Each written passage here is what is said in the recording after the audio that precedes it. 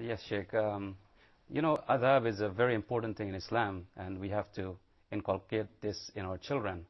For instance, the etiquette of eating and sneezing, sleeping, drinking, you know, and especially eating.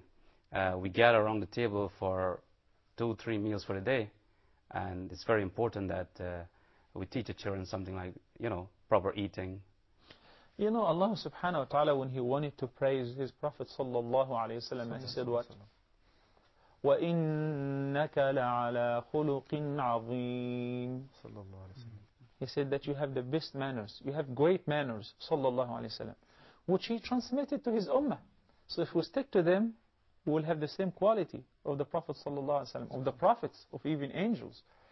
Nabi sallallahu alayhi wa sallam taught us the etiquette of doing everything, from eating all the way till defecating, and answering the call of nature, going to the bathroom.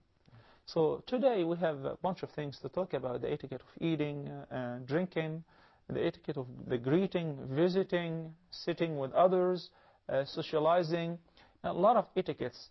And you know, not to waste any further time, we'll begin with the etiquette of eating.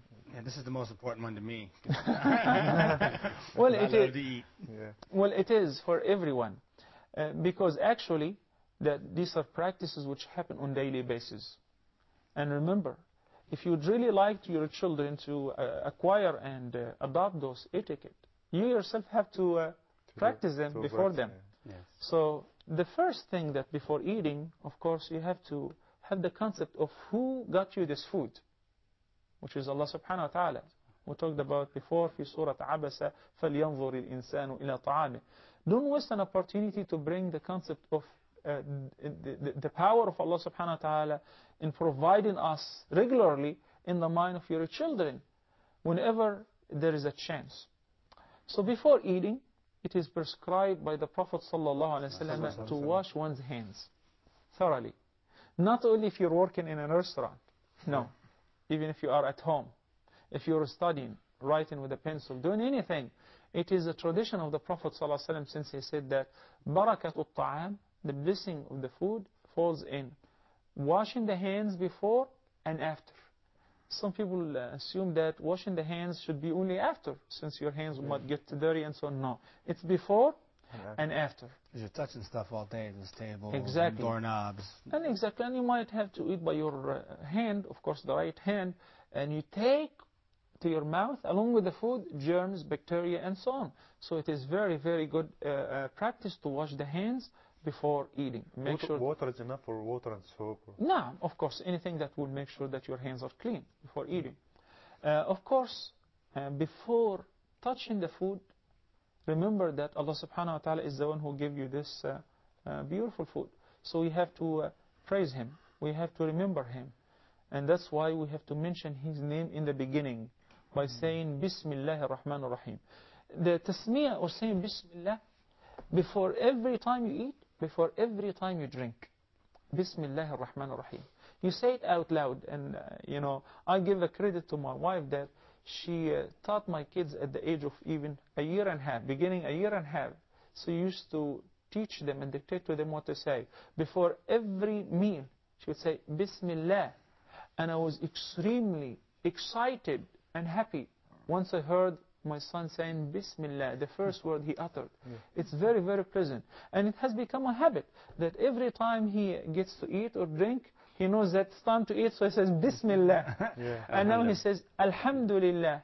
You know? My wife did that with our daughter, and made a drinking chair that's in the kitchen. Every time she has to sit down to drink, and then she has to say Bismillah before, and she does it every time without even it's a habit that she sets down to drink and drink. My wife also, my little girl Sarah, you know, she teaches her, she's only 18 months.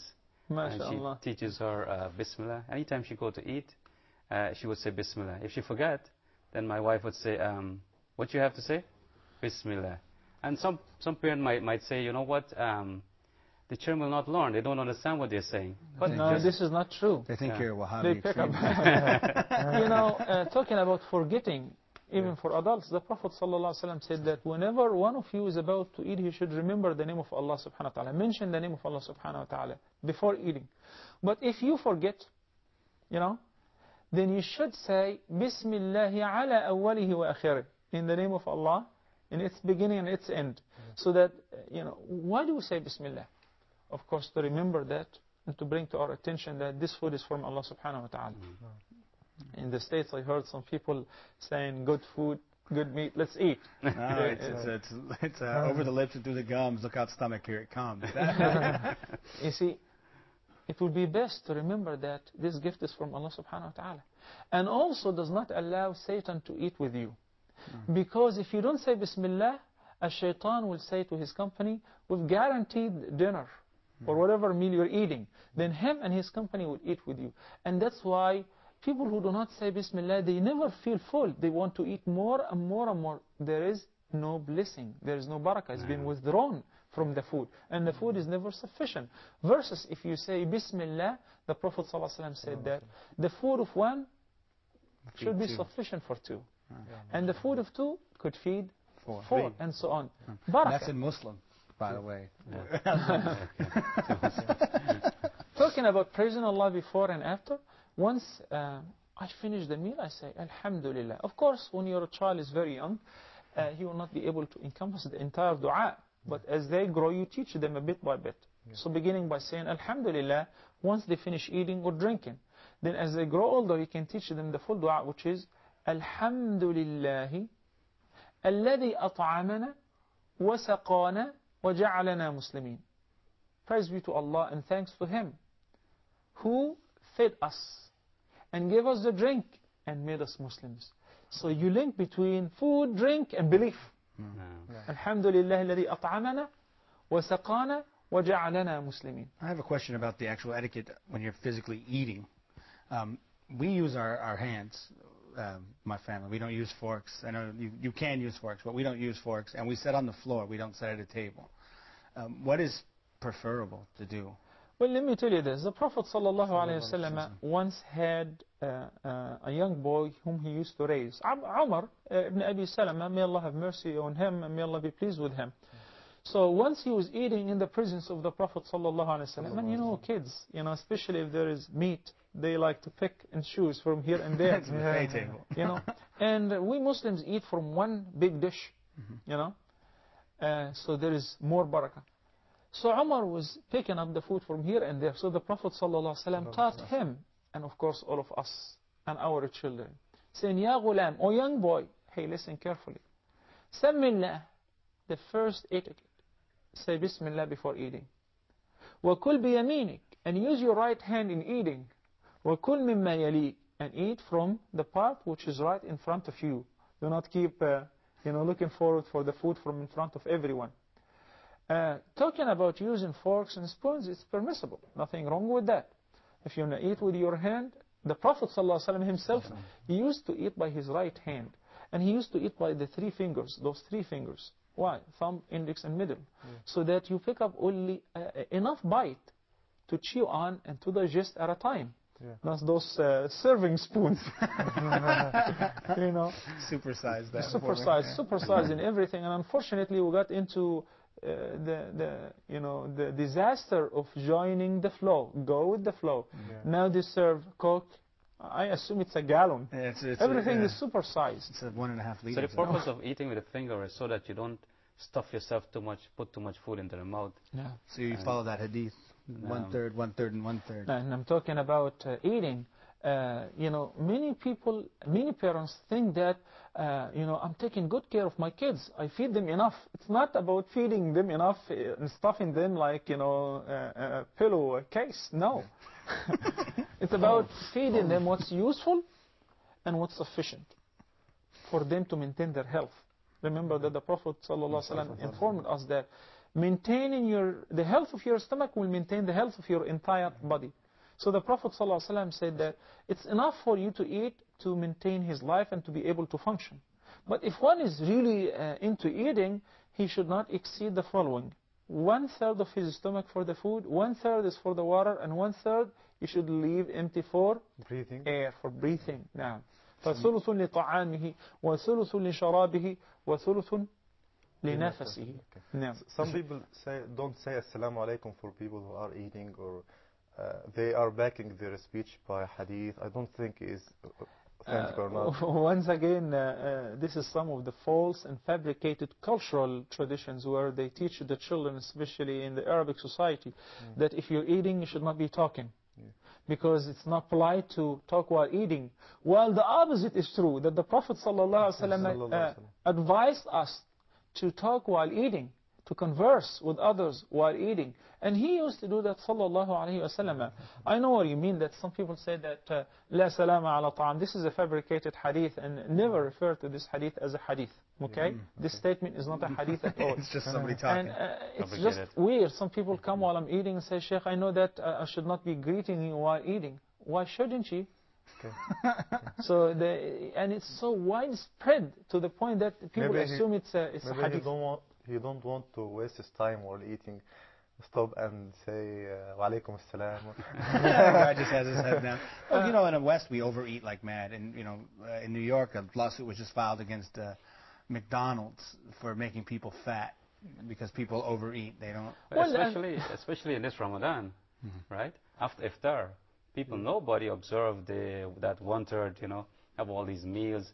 They eat almost full. No space for even water. Remember, our best example is Prophet Muhammad sallallahu alayhi wasallam. Whatever he prescribed for us is the most reliable thing that can help us in our life. And of course, we have transmitted that to our children. I have remembered one very important thing. There is some bad practice which is done by adults as well as the children. Basically, because not too many people are aware of its danger. That blowing in the hot or warm food or drink to cool it down. No, the Prophet ﷺ prohibited us from doing so. And of course, I'm pretty sure that many of you know that scientifically proven that this is dangerous, because actually you're breathing into the food germs, bacteria, and of course your carbon dioxide. So if the food is hot, wait until it cools down, but do not blow and breathe into the food. I'm gonna make some coffee because I'm kind of tired. It's getting late. So would you guys want some coffee? I would love to. Love some? Well, it's actually not coffee, it's Nescafe. Is that going to work? That would be even better. Yeah. So I'll be right back with that, inshallah. Barakallahu fi. Here he is. Assalamu alaikum. Wa alaikum assalam wa rahmatullahi wa barakatuh. Jazakallahu khairan. Thank you so much. Yeah, I know you guys are probably dying of thirst, you know. Jazakallahu Because I know I am. Ismail. Hi, everybody. Is this gold? No, it's fake. Oh. Because I know that it's haram to drink out of glad gold or it's not silver. gold. Yeah, this is one of the very important things we have to keep in mind.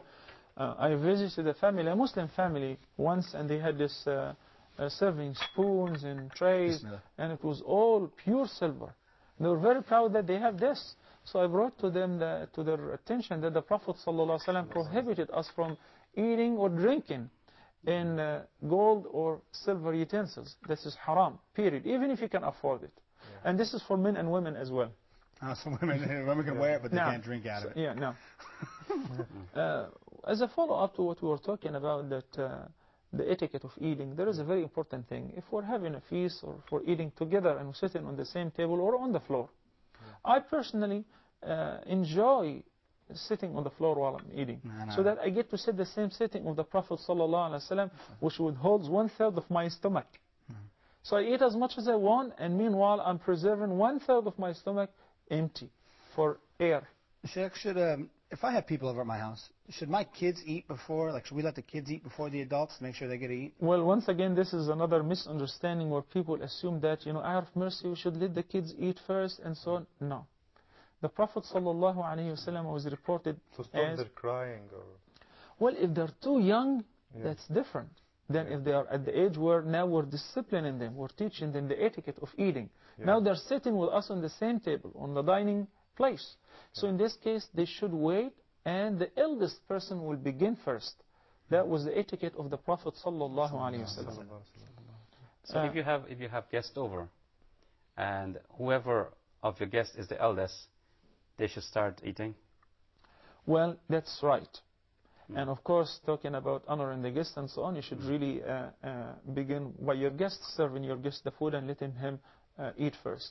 What is like when you guys come over, and I have people over a lot at my house, what is the best way, what is the etiquette of entering into somebody's home? That will take us to another very important etiquette, which is the etiquette of the greeting or at-tahiyyah or as-salam. You know that Allah subhanahu wa ta'ala informed us in the Quran with a command, يَا أَيُّهَا الَّذِينَ آمَنُوا لا تدخلوا بيوتا غير بيوتكم حتى تستأنسوا وتسلموا على أهلها. O you who believe, do not enter houses other than yours without تستأنسوا, seek permission, وتسلموا على أهلها, and to greet the owners of those houses. Which greeting shall we use? Of course, the greeting of Islam, which is Assalamu alaikum wa rahmatullahi wa barakatuh. The Prophet ﷺ was asked once, Ya Usama, as Ayyul Islami khair? Which of the practice of Islam is best? So the Prophet ﷺ said, تطعم الطعام, in respect of good manners and so on. He said to offer food for those who are, in need. وتفشي السلام, or وتقرئ السلام على من عرفت ومن لم تعرف. And to spread the greeting of peace, which is Assalamu alaikum. You greet those whom you know and those whom you don't know, as long as they're Muslims in a Muslim society. You do not necessarily have to know the person by the name so that you say Assalamu alaikum Usama. No, just knowing that they're Muslims, greet them. Sayyiduna Abdullah ibn Umar used to go to the market doing nothing. He was neither shopping nor selling anything other than the fact that he used to greet people with Assalamu alaikum and hear them back answering Wa alaikum assalam wa rahmatullahi wa barakatuh. That's the hardest place to have anything go on. What about parents? Shall the child seek permission before entering on parents, or it's okay to go because they are my parents, or no problem to enter? Well, I'm glad you brought this up, because the greeting and seeking permission are inseparable from each other by the meaning. First, before I go to seeking permission, I just remember the very interesting hadith as why should we adopt the greeting of Islam and ignore any other greeting, especially you guys, those who live in the West and so on. Hi, bye. We have so many different ways to greet. Good morning, and good every afternoon. day, no, well, that was an old fashioned. Nowadays they come up with what's up, dog? Nowadays they have total different techniques, and every day they come up with something new. Well, in Islam we have our ID, which is the greeting of peace. The Prophet ﷺ once was sitting in the masjid, and a man entered upon him and said, Assalamu alaikum, peace be with you, Ya Rasulullah. So the Prophet ﷺ said 10. The Prophet ﷺ said 10. And another man entered later and said, Assalamu alaikum wa rahmatullah. So the Prophet ﷺ said 20. And a third and the last entered and said, Assalamu alaikum wa rahmatullahi wa barakatuh. May Allah's peace, blessings, mercy, and His blessing be upon you. So the Prophet ﷺ remarked saying 30, 30. So the companions asked the Prophet ﷺ, what's 10, 20, and 30? The Prophet ﷺ said that the first one said, Assalamu alaikum, so he earned the reward of 10 good deeds, just for saying Assalamu alaikum. Probably if you say hi or hello or good morning or what's up, you will receive a reward for that. It's a greeting, but it might be one. Would never come to the point of competing with Assalamu alaikum itself. Then if you're generous enough to say Assalamu alaikum wa rahmatullah, then that's 20 good deeds. Assalamu alaikum wa rahmatullahi wa barakatuh. So discussing this with your child and exhorting him to earn hasanat and good deeds, even with the greeting, will keep in mind that I should not waste an opportunity to earn 30 good deeds. So if the phone rings, he would pick up the phone and he would say, Assalamu alaikum. So if a person is calling, will know that Muslims live in this house. And once the conversation is over, is once again, Assalamu alaikum wa rahmatullahi wa barakatuh. That's actually going to be the greeting of the dwellers of paradise. May Allah make all of us amongst them. I remember one of to teach my child before. Okay. I remember. Sorry, Osama. I remember one of the companions. He used to just go to the marketplace, just to say the salam to get the hasanat from it. That was Sayyiduna Abdullah ibn Umar. No. How do we teach the children to greet non-Muslims? For instance, non-Muslim neighbors, non-Muslim teachers, and so forth. You see, Allah subhanahu wa ta'ala ordered us in the Quran. وَإِذَا حُيِّيتُم بِتَحِيَّةٍ فَحَيُّوا بِأَحْسَنَ مِنْهَا أَوْ رُدُّوهَا.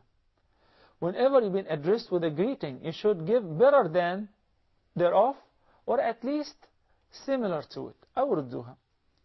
If a non-Muslim greets you with any greeting, greet him with a similar one. So if a non-Muslim says, good morning, I would say, good morning. How are you? Fine. How about yourself? And so on. But the greeting of Islam, I should only begin Muslims with it, because it's composed of peace, mercy, and blessings, you know. Yeah.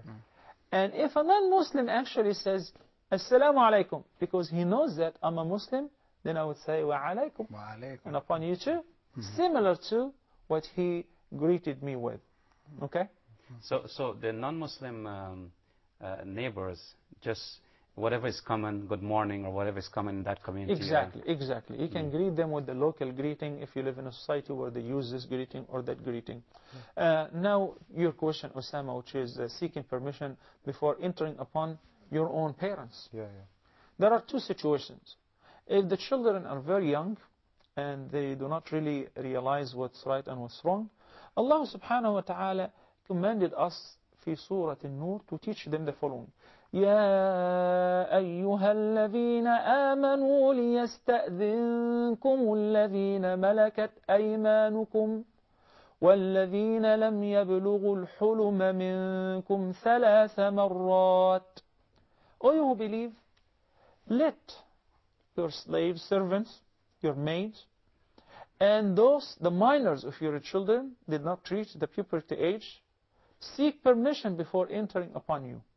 If you have a room in the same house, before turning the knob on and entering, they have to seek a permission. During 3 times in this ayah, it indicates that if the children are too young, that there are 3 times where they have to learn, you have to instruct them that they can never enter the room without seeking a permission. Knocking on the door and receiving a permission, yes, you may come in. من قبل صلاة الفجر وحين تضعون ثيابكم من الظهيرة ومن بعد صلاة العشاء. 3 times before Salat al-Fajr. And at noon. And after the last prayer, which is the night prayer, Salat al-Isha. And there is a reason behind it. During the 3 times, people tend to rest and maybe take off their clothes or wear light clothes. So you discipline the children, even the very young, not to enter before knocking on the door. But after these 3 times, they are allowed to come and go? Whenever now they reach the puberty age, they have to seek permission during all times, whether before Fajr, after Fajr, at noon, before noon. And for the minor ones, you know, other than those 3 times, parents know that they are not doing anything that which could be offending to the children to see. For instance, a man said to the Prophet sallallahu alaihi wasallam, Ya Rasulullah, do I have to seek permission before entering upon my mother? I mean, she's my mother, you know. So the Prophet sallallahu alaihi wasallam said, would you like to see her undressed? No way. No, thank you. He said, no way. He said, then, well, ask for permission. It was the attitude of the Prophet ﷺ. Upon returning from a journey, he would camp outside Al-Madinah and send somebody to his houses to inform them that I'm here, not to invade. Similarly, if you're coming to your house, allow people in the house to, you know, to be in a better situation. If you are in your room, your children in the room, or you are in the room by yourself or your wife, then before entering, they should knock on the door and seek permission. Knocking on the door and seeking permission is a very, very important etiquette. And following knocking on the door, how to seek permission? Okay. Saying, Assalamu alaikum, that's me, may I come in? Because once a man entered, before entering upon the Prophet ﷺ, he said, may I come in? Who are you? So the Prophet ﷺ said to one of his companions, go out and teach him. He has first to say, Assalamu alaikum, then may I come in? And when they ask you, who are you? You have to declare your identity. Ismail, Say, Saeed. that's me, Ismail, Abu Abdurrahman, or such and such. Because the Nabi Sallallahu Alaihi Wasallam disliked to say, Ana, me, that's me. Who are you? You know? That's me. So teaching the children this etiquette is essential. And inshallah next time it's we'll time to go continue with the pray. etiquette of visiting the sick, the etiquette of talking, the etiquette of so many etiquettes we'll talk about inshallah. But before we're dismissed, would like to ask Allah subhanahu wa ta'ala with the beautiful dua في سورة الفرقان ربنا هب لنا من أزواجنا وذرياتنا قرة أعين وجعلنا للمتقين إماما اللهم آمين. Thank you. Let's go pray, guys.